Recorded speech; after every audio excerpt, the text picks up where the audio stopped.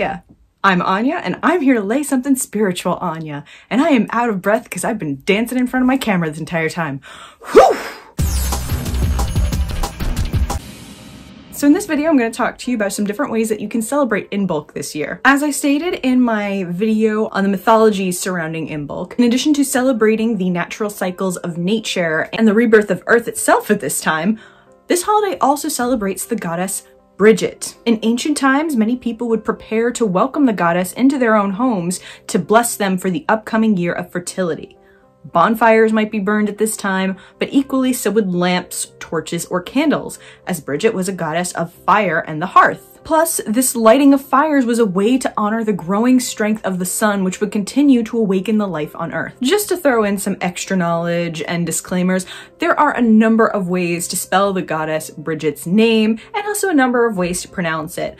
I'm going with this spelling, as it is the one that I've seen most commonly, and I'm going with the pronunciation of Brigid, as it's the one I've heard the most. So, what are some ways that you can celebrate Imbolc this year? Meditate and redecorate your altar. Yes, I say this every video on festivals and holidays throughout the wheel of the year, because it's a great thing to do at any holiday and any day, as a matter of fact. So meditate on what this time of the year means, not just to the natural world and how that relates to you and yourself, but also think about what it would have meant to your ancestors who still at this time wouldn't have had all the modern day conveniences and perks that we have to get through these long months of winter. Remember, this time of year is the slow awakening after a long slumber, the recognition of life coming back, and relate that back to you. How are you awakening? What is awakening within you? What will you bring into your life? What seeds are you planting now? These are great things to reflect on this time of year. And in terms of decorating your altar, at this time of year, light colors are probably the best. Things like whites and yellows and greens. These can signify things like the snow starting to melt, but also the colors of some of the flowers we might start seeing popping out of the snow at this time of the year as well. It's also for the rising strength of the sun, and also the colors of the green that is going to be slowly coming back into the world, an invitation of this is what we want to see more of. As this is a time to celebrate the returning light and the sun growing stronger, the fire growing stronger, and also the fire goddess Brigid, candles on your altar is a great thing to have, but always, always, always, always be safe.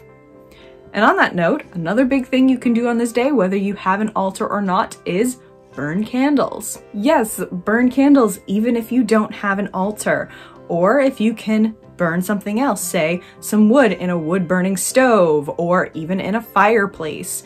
Again, we're talking about the returning light to the world, celebrating it, honoring it, and wanting to invite more of it in, similar to how we did the Yule log in the Winter Solstice. So light a candle and watch the flame as it dances and moves, and reflect on the goddess at this time, the goddess who is returning life to the world, or reflect on Brigid and her own fire, and honor her as a goddess that can help you overcome the challenges in your life, can help you reforge yourself into the you that you want to be in this new year. Read or write poetry. Again, this time of the year honors the goddess Brigid, who, while being a goddess of fire, healing, and fertility, was also a goddess of creativity, being the goddess of poetry. Honor her in her goddess form or saint form by creating your own words in the form of poetry. And if you don't feel like you're a writer of poetry, if you don't feel like a poet in and of yourself,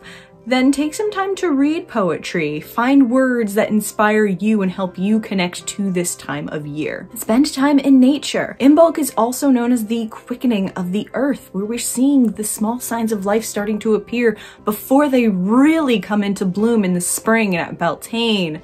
So take this time to go outside and see what the natural world looks like to you now.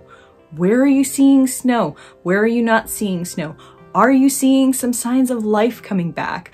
I love walking around and feeling the bite and the chill in the air, but also seeing the signs of buds on trees and realizing things are changing. It is a good reminder that we are moving forward. And then it allows me to question, okay, well, what am I doing to move forward? How am I taking the time to match the cycles of nature so that I'm continuously growing and improving myself this year? So take that time to connect to nature. That's one of the biggest things that paganism is about. Connecting with the natural world and remembering that you are part of it too. Make a Brigid's doll or a Brigid's cross. I've not done this before myself, but it's something I see a lot of people doing at this time of year. Crosses are usually made with husks or reeds, while dolls can be made in different ways. I've seen some dolls that seem to be made of husks, but others that are actual sewn dolls with cloth and fabrics and things like that. And they're sometimes also known as a bridey doll. And what do you do with them after you make them? There are some things that may be able to be put on your altar. They might be things that you put outside as an offering. Make sure they are biodegradable if you do something like that. Or perhaps you use them in a sense of doing some sort of work with your deities. There are different ways to utilize these creations, but it's also the point that you are dedicating your time to making something in honor of a deity, in honor of this time of year as well. Bake something. That's very vague and generic, I know, but I know I personally try to bake something at each of these holidays on the wheel of the year when I can. I do say try for a reason, because life sometimes happens, but the point is trying. Baking something, and I also encourage people bake something and put some of it outside as an offering. This is something I also try to do at all of the Sabbats when I can, to make sure that I am putting my energy and effort into making something, into using my hands and creating something with my own energy, with my own skills, and dedicating the time to it and making sure that I put some of it outside that can be taken as an offering by nature itself.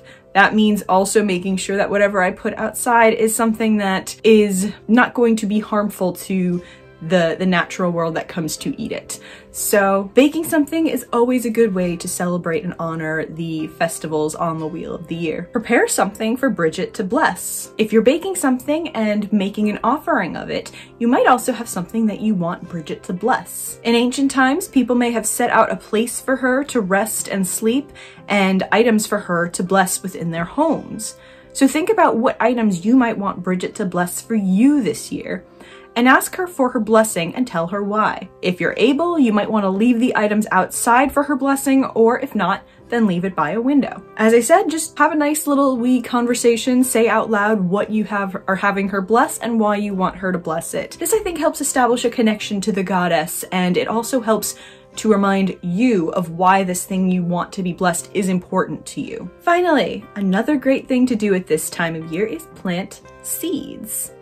Seeds are also something you can decorate your altar with, because again, we're talking about the potential of life coming back into the world.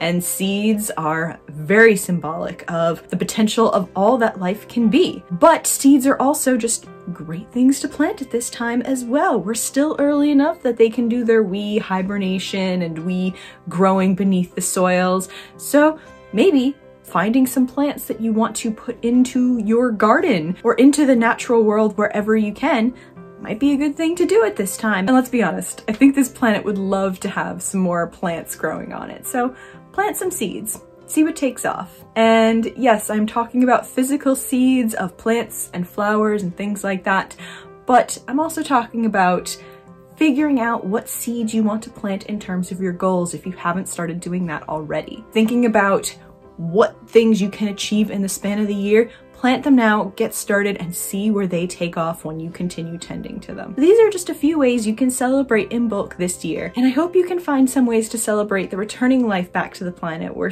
gonna start seeing things getting warmer, and we're gonna see things start progressing as the year continues on, and I hope you're all excited for that too. Anyway, thank you for watching. I will catch you all in the next video. Thanks guys. Anya out. Bye.